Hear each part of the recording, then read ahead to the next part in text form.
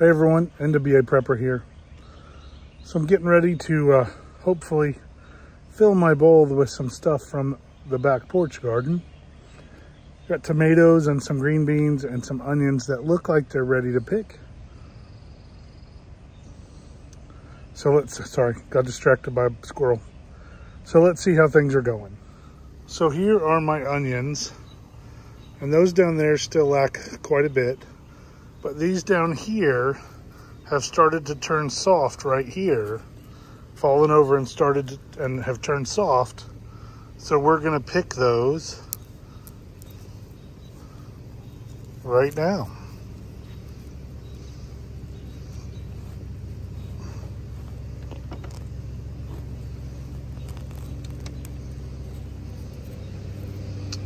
There we go. I think that is a wonderful onion for my first go around. Let's see how those look. So there they are. I think they look wonderful. And like I said, I picked them when this had fallen over and was getting soft. And of course, these are my very first onions ever. So we'll have to see. I'm gonna dehydrate, dice.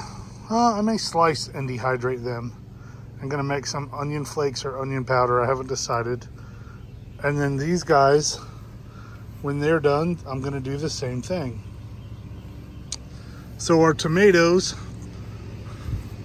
are doing good. It's the end of the day, and I didn't get out this morning and water, but they're looking good. So let's get some of those picked. Not too bad. That's just my first picking. And of course, there's several that'll be ready in a few days. And then this guy down here, I've got to redo.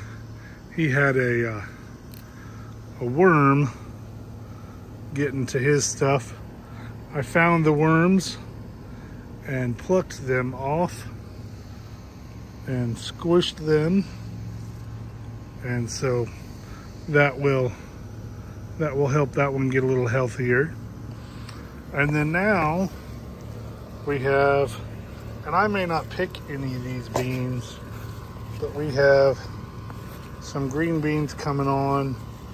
You can see there's 3 or 4, a bunch in the back. So we've got not a huge amount of green beans, but when you add those in with these guys over here, by the strawberries, which have already stopped. So you can see I've got beans there and lots of beans coming on in there. So in a couple days we will have green beans as well. And now I didn't plant enough to get any canning done. We're gonna eat these as they come off the plants. But it's wonderful to grow our own. And the more we get practice, this is our first year with these bush style. Last year and the year before, we've done like pole beans and had, and planted 25, 30 feet in 2 or 3 rows to get enough to plant. And I may try that in the fall, or for my fall garden, which I will be tilling and doing any day now. But that's it. That's the vegetable update from here. I'll do another short one tomorrow from work, as those are doing well.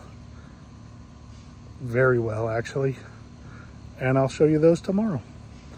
You can do it. You notice everything that I'm showing you. I'm not showing you in the ground crops.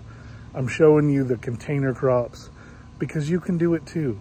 You can plant things and you can grow it. Just take some practice. And be willing to learn. Like my onions, I know I need bigger containers. I've already figured out.